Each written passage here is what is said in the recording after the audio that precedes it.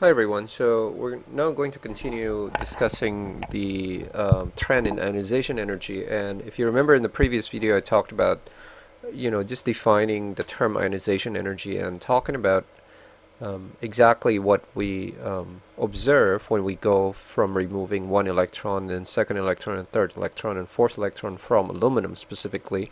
And we discussed that the different energies really correspond to the removal of these different electrons, and as a result, there are energy value differences when we take out one electron versus another, because there is differences in terms of what kind of orbital the electron is located in and what kind of shell the electron is located in, as well as what atomic number relatively speaking the species has at that particular for the removal of that particular electron.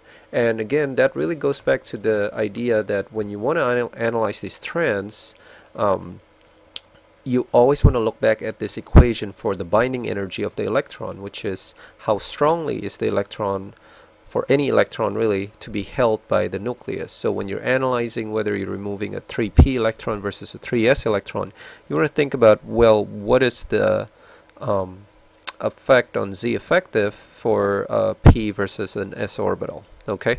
And where is the principal quantum number at that particular, what is the value of the principal quantum number? And so always think about these three factors that I mentioned here, plus we'll talk also about shielding when analyzing the trends, okay? Alright, so we're actually going to look at the trend now in ionization energy.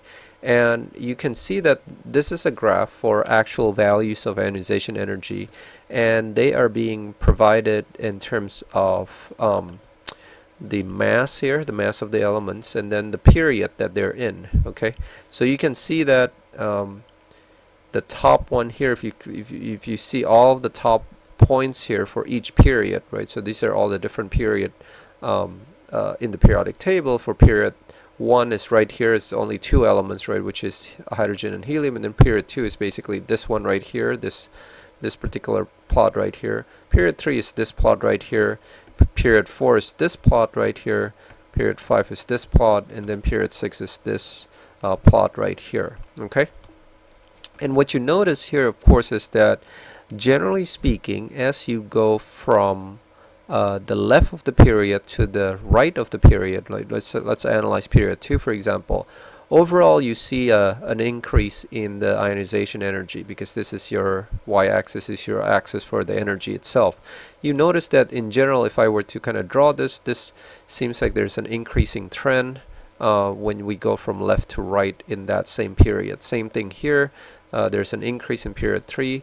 Period 4, same thing, there's an increase, and increase. Now, I don't want to gloss this over, because clearly there's some important exceptions here that you notice also if you're paying attention, and you notice that there's, for example, an exception where instead of beryllium increasing ionization energy when it goes to boron, actually decreases, but then afterwards it goes up again following the trend. But then N for nitrogen to go to oxygen, again, instead of an increasing trend, actually goes down. So we want to actually spend some time talking about those exceptions, but generally speaking, the trend is up from left to right in a period. Okay, and that's what I mean when I talked about earlier in the previous video that the trend itself would explain, the majority, huge majority, I'd say 90% of all the elements, but then there's certain exceptions, and those exceptions have to be explained.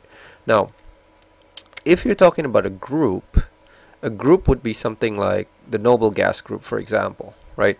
Now, if you look at the noble gas group in general, as you go from helium to neon to argon to krypton, which is the way this is how it's arranged in the periodic table, you can see here that you go down this way. You notice that the value of the ionization energy decreases, right? So in a group, the value of the ionization energy decreases. You can compare also the group 1A elements here, and you notice that in general there's also a decreasing trend, right? This is not as pronounced as the as the noble gases, but you can see that in general, if I were to draw a line, it would have, it'd be a downward sloping line like this, and obviously that means that the ionization energy is decreasing as we go from lithium to cesium. And remember that those are all my group 1A elements: lithium, sodium, potassium, rubidium, and cesium.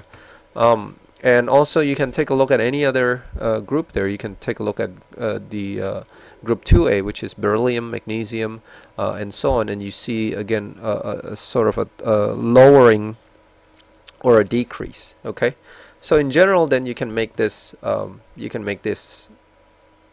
statement about the trend in ionization energy, and you notice that this is your periodic table here.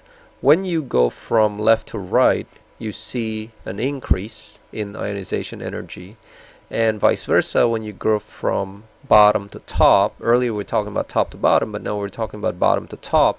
When we're going from bottom to top in a group, we also see an increase in ionization energy. So overall, you see an increase this way, and you see an increase that way. Okay.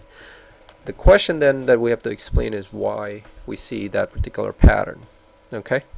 And it's really, again, not necessarily that difficult to explain if you understand the meaning of this binding energy equation, and you start to analyze what's going on in a period that affects the Z effective and the N, and what's going on in a group that's affecting Z effective and N. So if we look at the trend in ionization energy, as we go from top to bottom, okay, as we go from top to bottom in the periodic table, we know several things happen.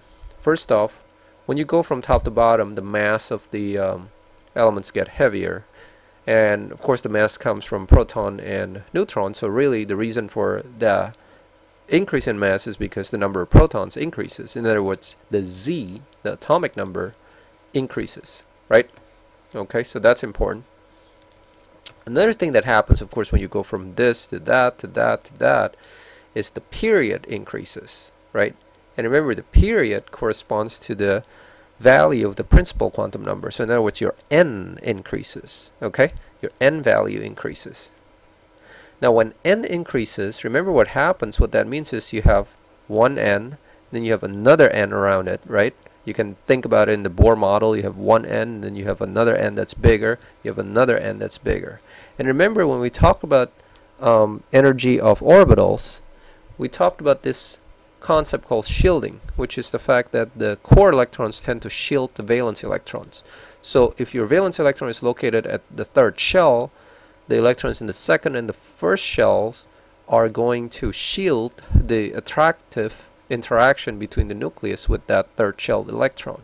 So the larger your N is, the more shielding is going to happen. So shielding increases as a result of increase in N. Now we have to go back to this equation and think about what happens when both of these things happen, which is Z goes up.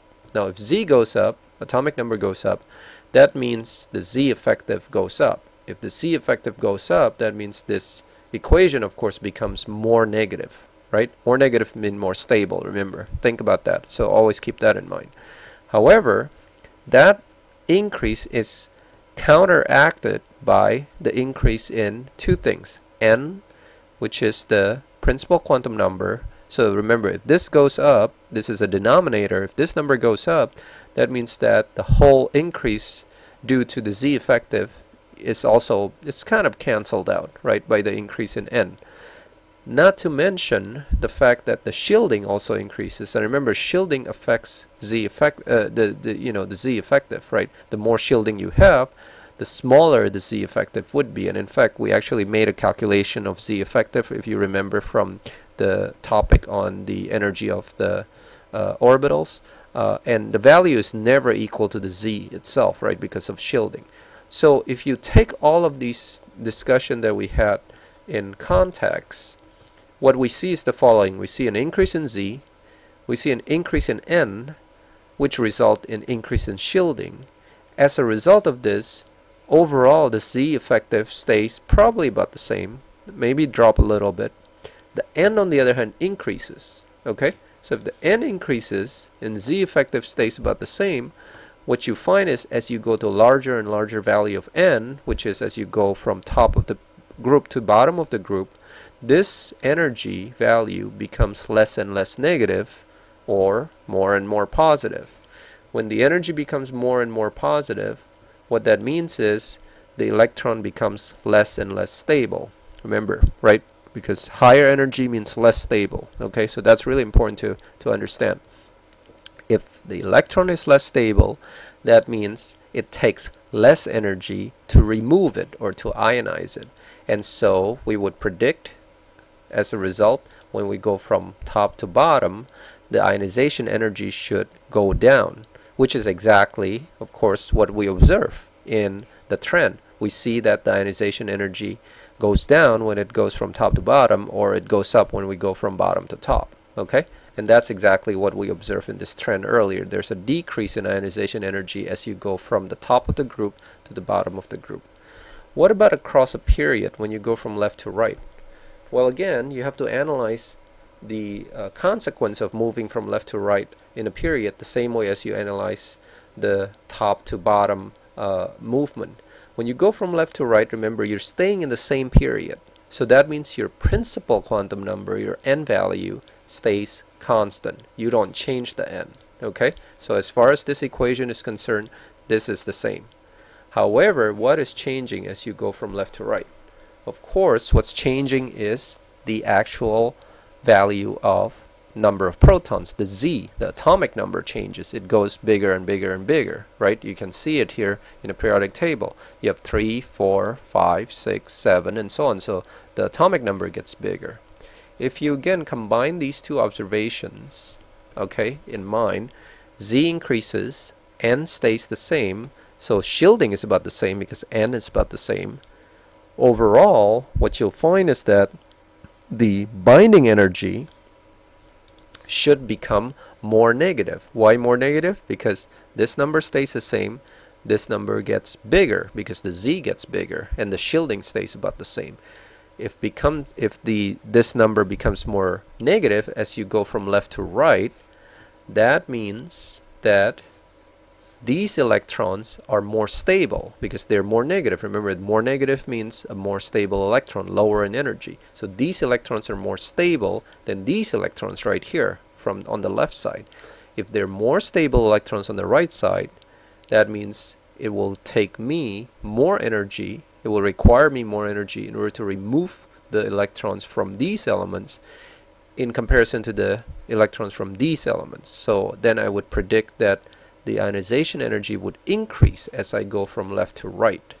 And of course, that's what we observe when we go from left to right, which is, remember that within a period, let's say from lithium to neon, we see a general increase in ionization energy. When we go from sodium to argon, we see a general increase as well. Okay, so in other words, we're able then to explain what's going on in both cases, from top to bottom as well as from left to right. And we'll talk a little bit in the next video then about the actual effects of orbital type, which of course has to do with orbital penetration. In other words, if you're comparing the stability of an electron in a p orbital versus an s orbital, that's when we're going to see some exceptions. Okay, so this effects becomes more pronounced when we go from left to right along a period, and we'll discuss that in the next video. But I hope at this point you get an idea of what type of reasoning analysis you have to do when discussing trend. You really have to go through talking about the Z, the N, the shielding, and then rationalizing why you see a certain type of trend being observed, either and making that rationalization based on the value of the binding energy of the electron.